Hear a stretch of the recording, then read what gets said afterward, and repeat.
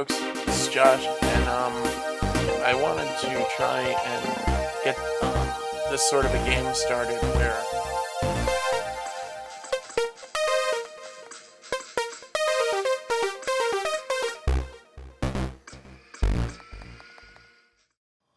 nominal, a bunch of four guy, all nominal person decide something's going to happen. This gentleman loses his 11-year-old daughter.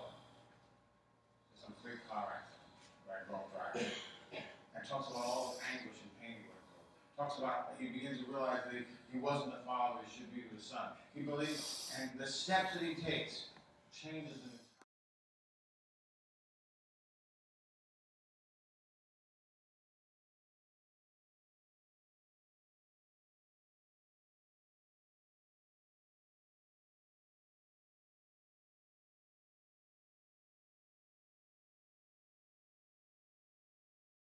repeat.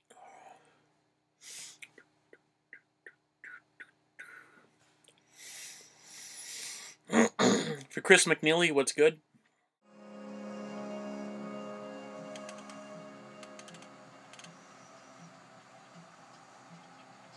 Foundations can't be moved without destroying the building. If the foundation of this building we're in right now were moved, what would happen to the building? It'd collapse. And here's something from the front page of Perfect World. An ancient Pangu prophecy foretold the destruction of Perfect World. The land of Perfect World will suffer destruction the likes of which has never been seen. The world will be torn apart, leaving massive crevices across its surface. The oceans will rage with turmoil, and the tides will swallow everything in their path. The races of the world, thrown into chaos, will not understand what is happening to their beautiful world. The time of the prophecy has come.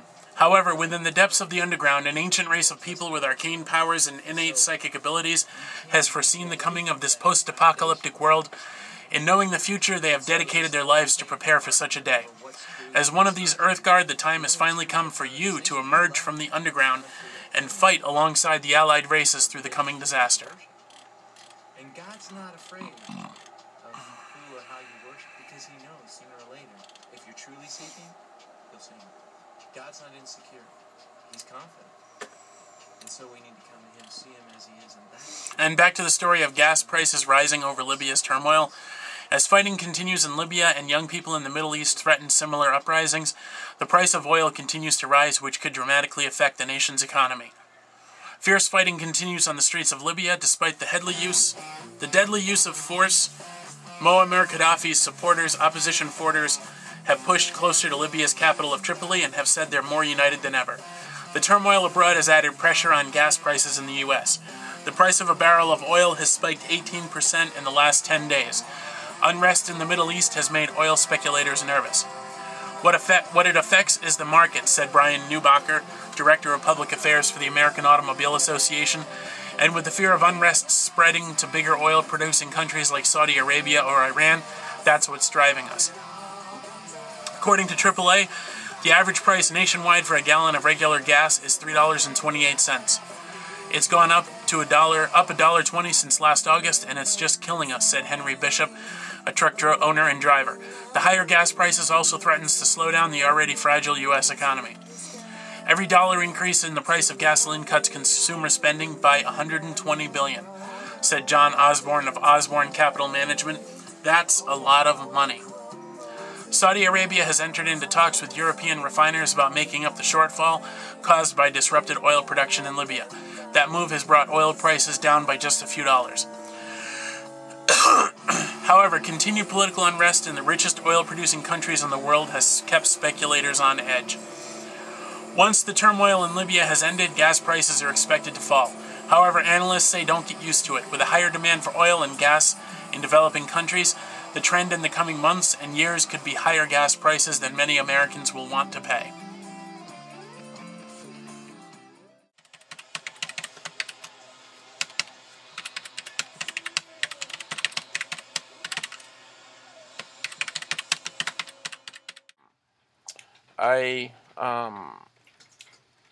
Basically, I used to play D&D a lot when I was younger, and it's always something in my mind that, I'd always like to, try and get going again. But with my amazingly tight work schedule, but also just, having Christian values now and other concerns, the idea of doing a game like this and also having something to, that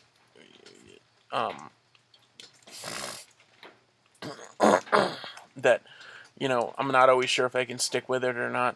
I kind of want to go back to an idea that a friend of mine started back when I was like a teenager, and it was simply, the kind of uncertain beginning where, starts off as sort of like a choose-your-own-adventure story, and wherever it goes kind of a thing. And I've tried to do many of those in the past that have had explanations or not had explanations. And now with the fact that I have a new MacBook, with the camera and all, meaning that I can do a quick. I want to do something where I would kind of mix a little bit of vlogging, a pre-written story mixed in with the dice rolling and all that stuff. So what I was going to suggest is, at this point, I'm not really sure where I'm going to actually house or host this particular game. I'm kind of torn between Mythweavers and Obsidian Portal. But what it basically boils down to is I really do want to start another D&D game, one that's played on laptops and computers, not so much pen and paper. And there's a lot of tools out there that can help you if you're interested in this sort of thing. I don't know exact stuff, and I'm not going to recommend specific stuff. But if you have an iPhone or maybe even a Droid, you might find this on. There's a lot of dice roller apps. There's a lot of character generation apps. There's a lot of stuff that, can basically help. One thing, though, is I'm not completely versed in. I do want to use the Dungeons and Dragons system of gameplay, but I'm not completely versed in 4.0. So this is going to be a 3.0 or 3.5 at best based game. And if at some point people and me can make it. Yeah, we said sorry for the movie. Okay.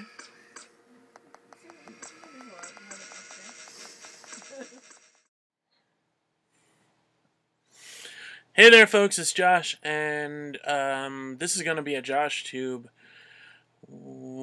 segment, and that's because I'm going to read to you something that I don't get to read very often, and that's largely because there's always someone, around the house that, around the room, or around wherever I am here at Misfit Acres, and I get self-conscious reading stuff when other people are in the room, even if it's just, Facebook feeds, which is what I'm going to read to you, the feeds from my Facebook that aren't Christian or religious in nature, because I never get to read them, because usually when I'm reading from Facebook, it's always one of the Christian or religious nature type things. So, here we go.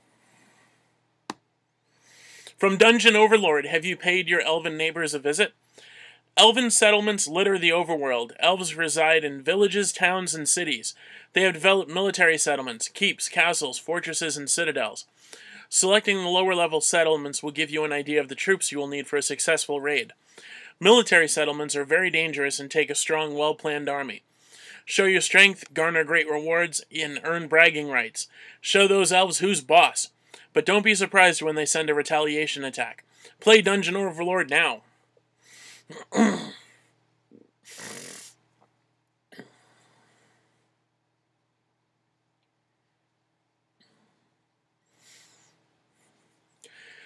From Hey, It's Free.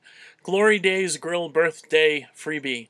I don't know what exactly this Glorious Day Grill Birthday Freebie is, but I know I want it. Anything with Oreos in them has to be delicious. You could give me an Oreo punch in the face and I'm sure I'd ask for seconds.